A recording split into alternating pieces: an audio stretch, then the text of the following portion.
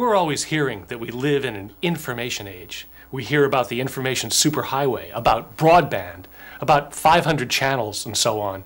It all sounds exciting, but we don't hear very much about the kind of information we'll be getting. Who controls it? Who does it serve? And how much variety and diversity will it really give us? We are told that the greater diversity of channels makes it possible to target audiences, to serve the needs of minority audiences, people who have not been served before. Unfortunately, this is not the way it works. Advertising-supported channels seek the largest possible audience, so that when anybody talks about the multiplicity of channels, ask the question, what is being provided? What is the content of those channels? And that is what touches people's lives. It's not the channels that matter, it's the content that is delivered through those channels, and that is the question. The fact of the matter is that there is no profit in diversity. Profit is in standardization, in monopolization, in globalization. When the Telecommunications Act of 1996 was rushed through Congress and signed by the President in January 1996, this bill changes the ground rules that create the cultural environment of every home, that it makes it possible for a single company to legally control 35% of the national market. Nothing like this has ever been dreamt of or proposed before. 3 companies can dominate the cultural environment of our people and much of the rest of the world. Time Warner, Viacom, Rupert Murdoch. You have 3 companies with strong vested political interests that can dominate every piece of fiction, drama, and news.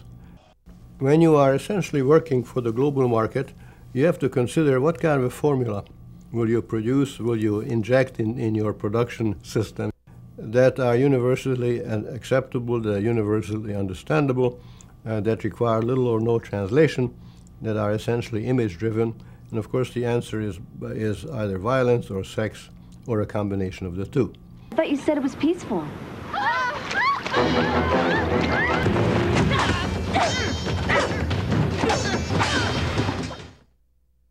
Of course, we know that action programs, which is a code word for violence, are the most prolific and most productive. And the second most productive are programs that parade a kind of explicit sexuality. Baywatch is a good example. There's a great international success because of the bikini-clad sex symbols that dominate it. Power Rangers, which is a recent, highly successful series. The Power Rangers is playing, or at one point was playing, in 80 countries. 300 million children saw it every night. There's never been anything like it.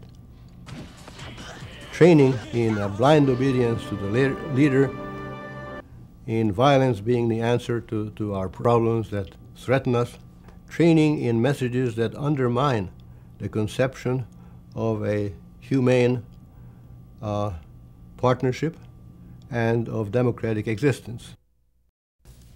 Hollywood-based production dominates well over 50% of the screens of the world. That domination follows the motion picture situation in which Hollywood movies have had this kind of global domination because they're produced for the global market, they're designed for the global market, they're highly efficient. Because they are designed in that way, we can sell an hour's worth of this program or this movie for less money than it would cost you to produce 1 minute of your own. When I have a chance to talk to them, I say, you're not buying cheap entertainment, you're not buying cheap news. You are mortgaging the socialization of your children and the integrity of your country and of your culture and even the sovereignty of your country to a group of global entrepreneurs, mostly based in Hollywood and the United States, who really don't care about your country or about your children, who care about maximizing their profits from the global market. What we have to say is, we have studied this situation for many years. We should continue to study to see what changes there are, but we know that it's very stable, it's resistant to change. We have to tackle it as a system, and when you have to tackle something as a system, I think the good last thought that one can consider is Don't just agonize, organize.